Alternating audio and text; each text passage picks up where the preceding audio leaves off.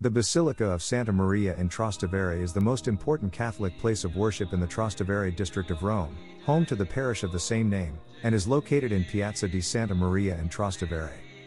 The basilica, according to tradition, was founded by Pope Calixtus I, 217–222, at the place where oil gushed from the ground, and completed by Julius I, 337–352. During the 8th and 9th centuries, aisles were added, the presbytery rearranged and the confessional excavated, in which were placed the remains of several martyrs including those of St. Callistus, founder of the basilica. The present architectural structure dates back to the reconstruction carried out in 1138 to 1148, with partly spoil material from the baths of Caracalla, and ordered by Pope Innocent II, 1130 to 1143. The pontiff failed to see the completion and decoration of the basilica, but he did, however, leave the economic means necessary to carry out the work. In the 16th century, the Austrian Cardinal Marco Sitico Altam had the Chapel of Our Lady of Clemency and some of the side chapels built to a design by Martino Longhi the Elder. In 1702, Pope Clement XI had the portico rebuilt and the facade modified to a design by Carlo Fontana. During the pontificate of Pius IX, between 1866 and 1877, the church underwent a complex restoration by architect Virginio Vespignani.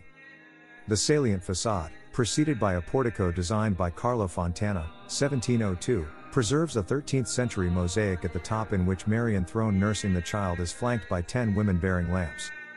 At the top of the Romanesque bell tower, a mosaic depicting the Madonna and child can be seen in a niche. Inside, with 3 naves on Ionic and Corinthian architrave columns, note the beautiful wooden ceiling, designed by Domenichino, also author of the Assumption in the center, and some paintings dating from the 19th century restoration under Pope Pius IX. In the first chapel of the right aisle is Street Francis Romana by Giacomo Zoboli, while in the second chapel is the Nativity by Etienne Paracel. The fourth chapel was dedicated to Street Frederick of Utrecht, and in 1651, when Cardinal Federico Corner, 1579–1653, was titular of the basilica, work began on the arrangement. The altarpiece was painted by Giacinto Brandi and depicts the martyrdom of Street Frederick. The painting has been kept in the parish priest's office since the 17th century to protect it from moisture. In the chapel there was a copy of the painting made by Arcangelo Spagna, a pupil of Brandi. The first chapel in the left aisle is the Avila Chapel, with Baroque-style stucco work by Antonio Gherardi, 1680. Between the fourth and third chapels is the tomb of Innocent II by architect Virginio Vespignani, who carried out a stylistic restoration of the church between 1866 and 1877. In the third chapel lunettes, ceiling and altarpiece by Ferrao Fenzoni. Other works of art include the icon of the Madonna of Clemency or Madonna Theotokos, a very precious specimen dating perhaps to the 6th century, but some historians suppose to the 8th, with its rigid frontality and dazzling colors related to the first layer of frescoes in the Church of Santa Maria Antiqua.